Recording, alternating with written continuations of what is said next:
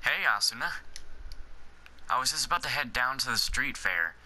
I feel a bargain hunting sport's coming on.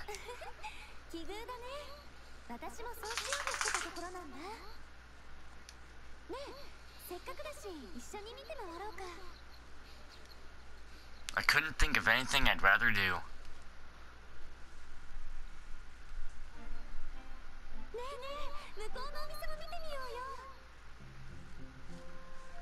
You don't have to sprint everywhere. The shops aren't gonna pick up and leave.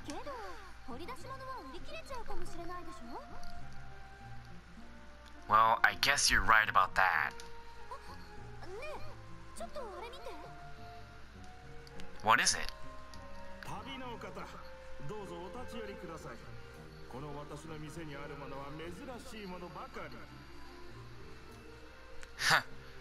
That merchant's a quest NPC. He's got a little floaty bits. I've never come across it before. Should we hear the guy out?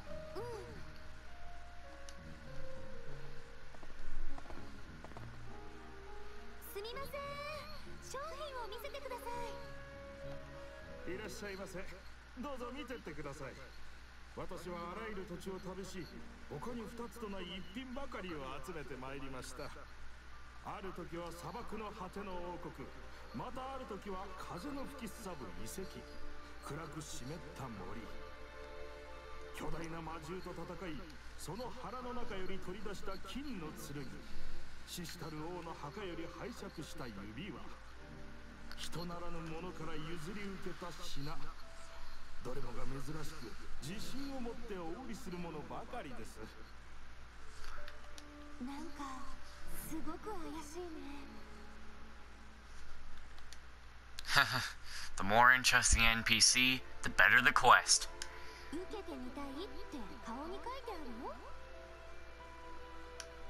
Huh? No, I don't... Yeah, I totally do.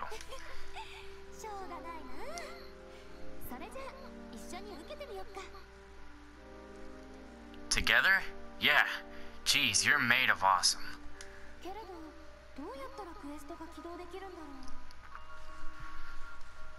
I have no idea, but we'll figure it out. Do you have any items you recommend, sir?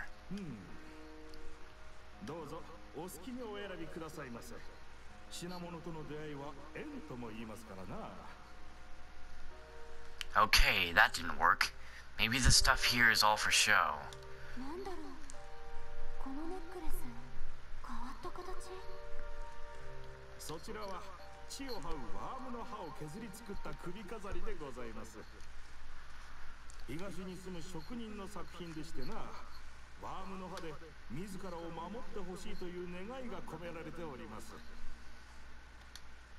It's pretty expensive considering it does nothing.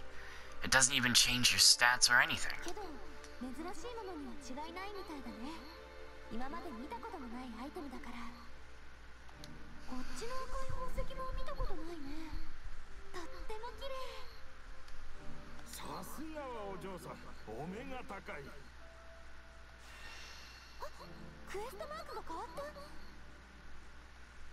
Nice! I would have never guessed it would take asking about the gem to make the quest start.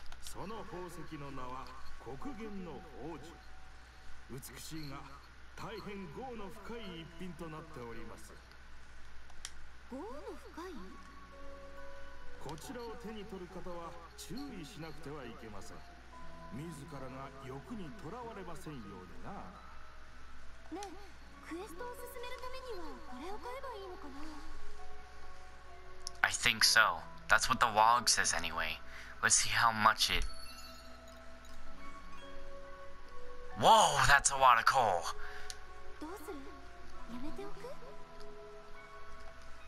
No way. It's so expensive. It must be awesome. This is gonna be such a great quest. Sir, I will take that stone.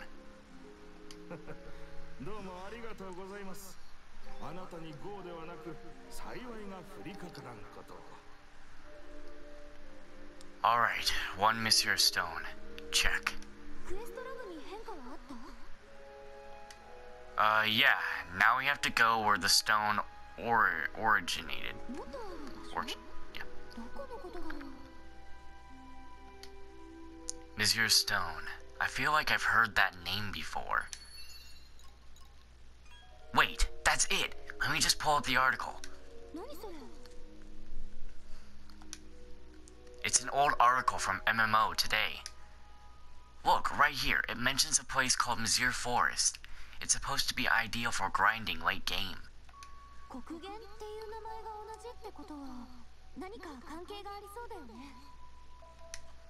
It's certainly worth a look.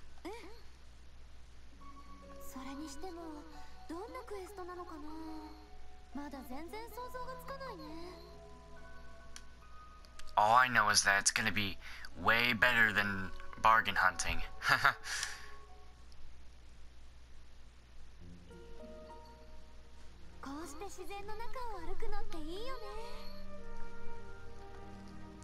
Nothing in the world, in fact. I think we may have just invented a new type of hiking. Quest hiking. Quiking!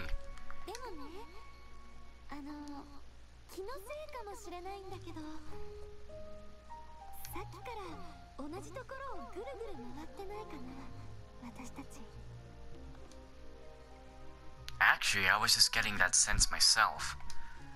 You know what? This does remind me of the Forest of Wandering from back in SAO.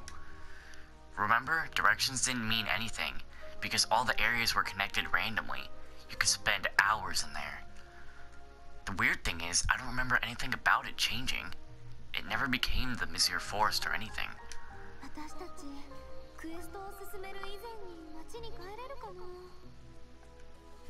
Oh, I'm sure it'll be fine. Even with my rotten luck, I'm sure we can wander out in a couple of days.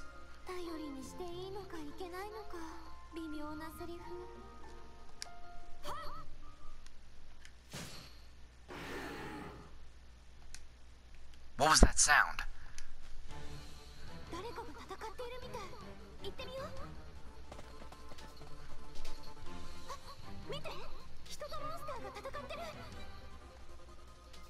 Time to ride to the rescue.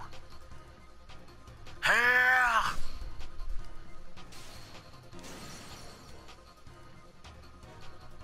You alright?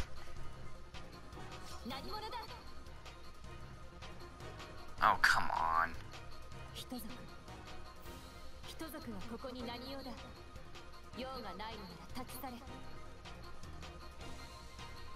Kizmel?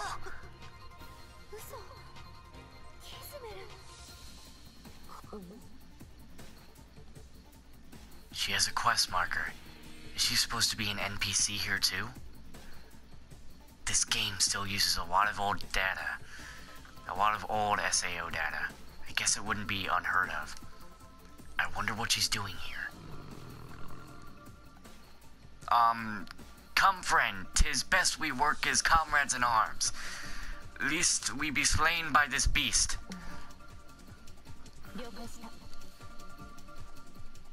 Sweet, let's do this.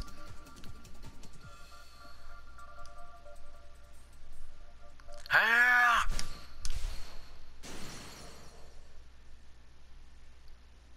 That's the last of them.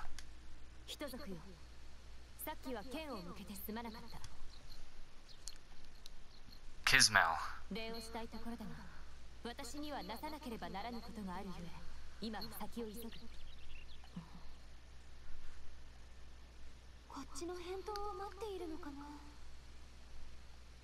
Huh, alright. Should you need more aid, friend elf, we would be honored to render aid.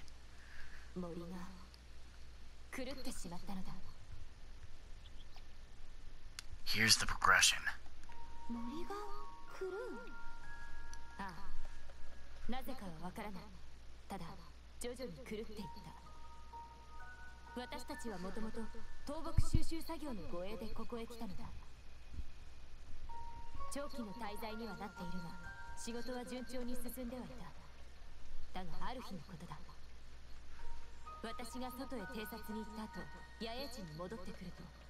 部下が数人消えていることに気づいた。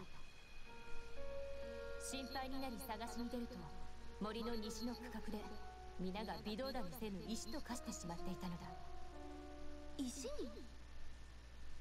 ああ、元に戻そうとあらゆるまじないを試したのだが全く効かなかった。何か方法がないかと森の中を見て回っていたのだが、我らダークエルフ族といえどもこの森の中では迷うようになってしまったのだ。 Of course, it must have changed into the forest of wandering after the quest began. 野営地へと戻るまじないのみは使うことができるのが唯一の救いだ。 You haven't found out why your companions turned to stone yet? Seems like she doesn't have an answer to that. And the quest log still reads exactly the same. What's the next step? 何としても治癒の術を見つけなくてはならないのだが。 Maybe there's some hint around here. Something we missed. ねえ、あのアイテムは? Oh, nice call. Hey, Kizmel, will you take a look at this? それは見覚えがある。 Really? おそらくあの場所のものだ。だが、ここが迷いの森となった今、それがどこであったかもわからない。あの場所っていうか、次の目的地なのかな? I was just thinking the same thing. Hey, no worries, Kizmel. If we all work together, I'm certain we'll find it. Ah, damn. I must have phrased it wrong. If she has no response, maybe like this. Why don't we continue as traveling companions and seek this place together? 今にして思えば、私がその宝珠を見かけた後から森の様子がおかしくなった。その宝珠と森の異変は関係があるのかもしれないな。わかった。お前たちと共にその宝珠を見た場所を探そう。改めて、私の名はキズメルだ。よろしく頼む。A pleasure. I am Kirito. 私はアスナ。では共に参ろう。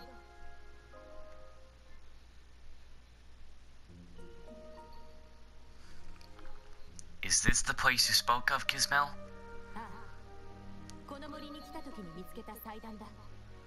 その宝珠が据えられていたのだが、今は見ての通り何もない。 Probably the same one we got in town. ねえ、とりあえず黒源の宝珠をはめてみない? Worth a shot.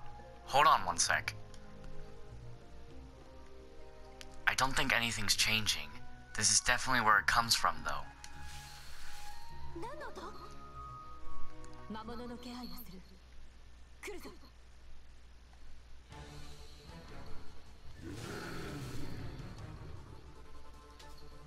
悪しき念が宿った牢獄か。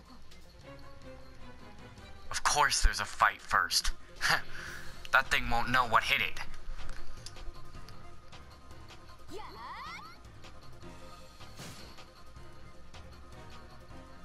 Look at that. We're trouncing this thing. I thought for sure there would be a bigger event or something. Kizmel doesn't seem to be reacting any different than normal. Maybe this is just a random mob.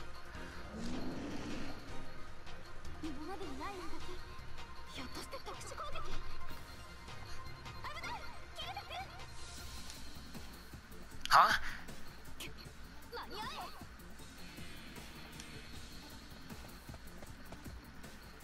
Kizmel!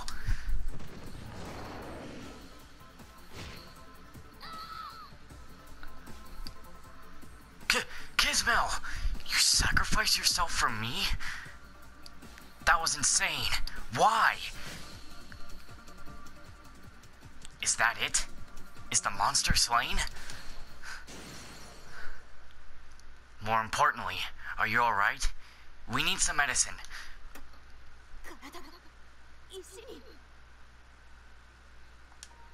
Kizmel!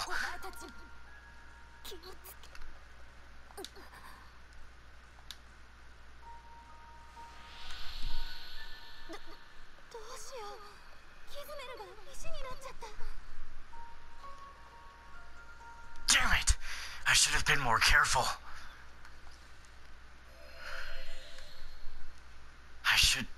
What the? That light! ありがとう。私をこの地へ返してくれて。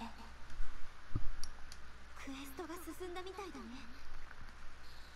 この黒源の森ははるか昔、魔獣と妖魔とが絶えずひしめき合う混沌の地でした。そこへ若き聖人が訪れ、混沌の元凶である悪しき樹木の妖魔を追い詰めたのです。そして私たち3人の精霊が結界を張り、悪しき樹木の妖魔の力を封じました。しかし今、精霊の魂である宝珠が持ち去られ、結界の力が失われた状態にあります。宝珠を持ち去ったのって、もしかしてあの商人かな？ There's a good chance. 私はあなたたちのおかげでここへ戻ってくることができましたが、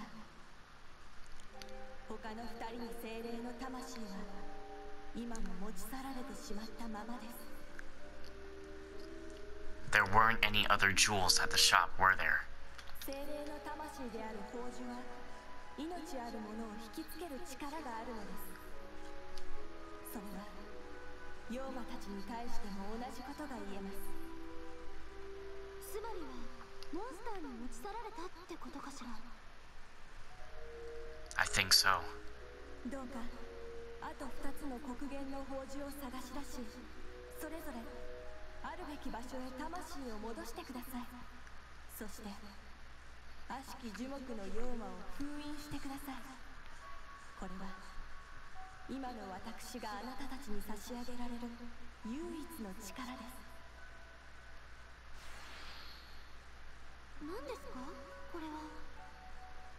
黄色の精霊の結晶です。これには悪しき樹木の妖魔の力を弱め、呪いを打ち破る力があります。 Lift curses, huh? So theoretically, if we use it on someone who's been, I don't know, petrified, they will return to life. Alright, probably should have guessed that hypotheticals were out of bounds. But if I had designed this quest, it would definitely be able to return Kizmel to normal. Either way, we'll definitely need to do this to seal that trend again. Huh? 呪いをかけられた者の名前を呼ぶことで呪いを解くことができます。 Seriously? Sweet. ということはキズメルを助けられるってことだよね。どうか悪しき樹木の妖魔を封印してください。それが私たち精霊の祈りです。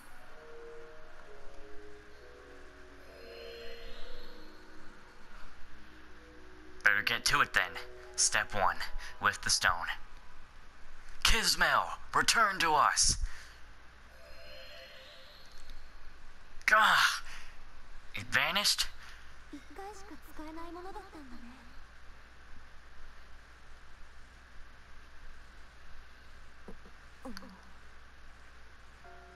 キズメル、大丈夫？私はよかっ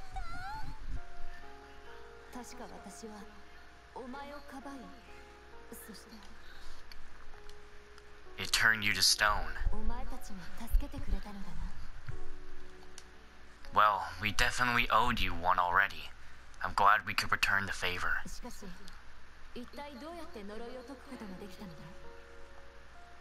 The forest spirit that rested in this altar granted us a stone that could lift curses. Unfortunately, as soon as we freed you, the crystal vanished. For now, I think your friends will remain trapped. そうか。 But I'm sure we can still save them. We found out what's been harming the forest. We'll give you all the details later, but if we free the forest, I'm pretty confident it will return your friends too. 絶対にみんなを助けようね。力を貸してくれるのか？ Yeah. ありがとう、二人とも。悪いが、そなたらの名をもう一度聞いてもよいだろうか。キズメル。ぜひ覚えたくてね。教えてくれ。私はアスナ。少し難しいな。そうね、ちょっと違うわ。アスナ。うん、それで合ってるよ。ソナタは Kirito. キリト。 Or, they just say Kirito, whatever. Close. Very close. Kirito. キリト。 I don't know. I like calling him Kirito. I don't like really calling him Kirito. Precisely. Now let's get started. こちらこそ何度礼を言っても足りない。いろいろ聞きたいこと、話したいことがある。私たちの野営地まで案内しよう。同行してもらえるか？ Of course. では、まじないで野営地に向かおう。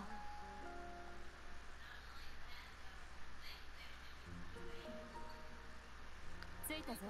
ここだ。すごい。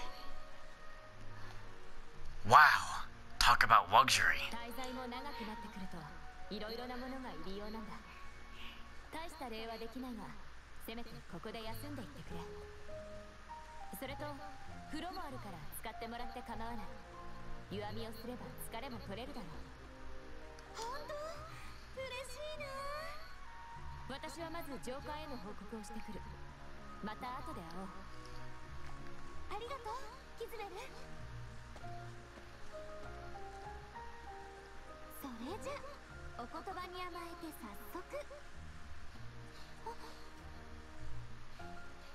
What's wrong? It's a bath.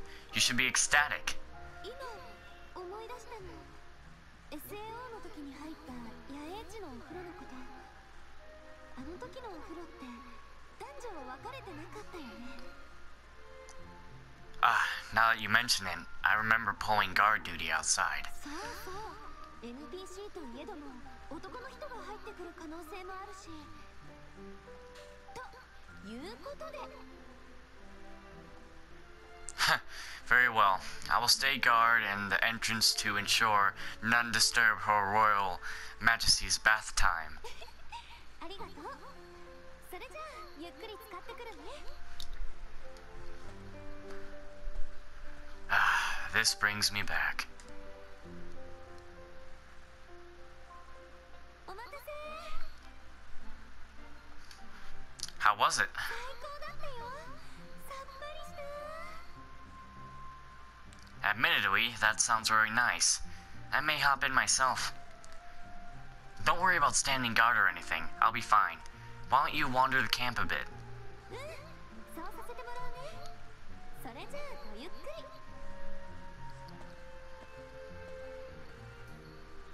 I'll see you in a bit.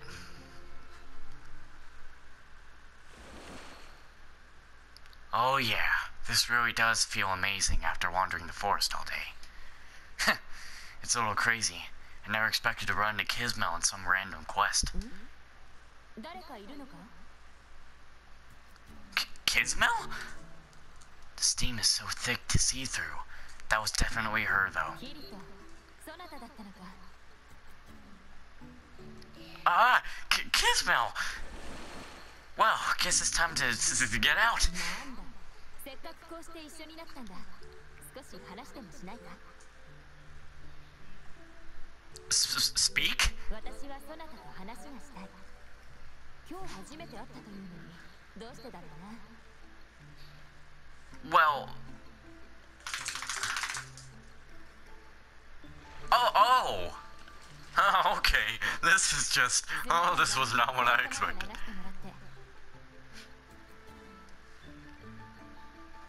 Sure. 後で私もそなたの背中を。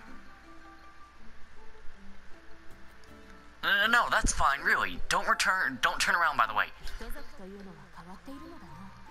風呂では目を合わせないと。 No, not exactly. I mean, not exactly, but, 今日のことは本当に感謝している。力を貸してもらうだけでなく、助けてももらった。どうしてそこまでしてくれるのだ？ why wouldn't I? If you're in trouble, I want to help. Besides, you did quite a bit for me. あれは体が勝手に動いてな。 I guess she's right. The quest probably detects that she ate me. やはり私もそなたのことを助けたかったんだろう。 I never did get to thank you properly. So, thanks. You saved my life. 気にすることはない。キリト君、まだお風呂に入ってる？ I'm sorry, I had to take the headset off and just... I cannot listen to her voice. Asuna? あれ？いないのかな？アスナか。今は私と。Yes, they're still in here. It just feels so good. I don't even want to get out.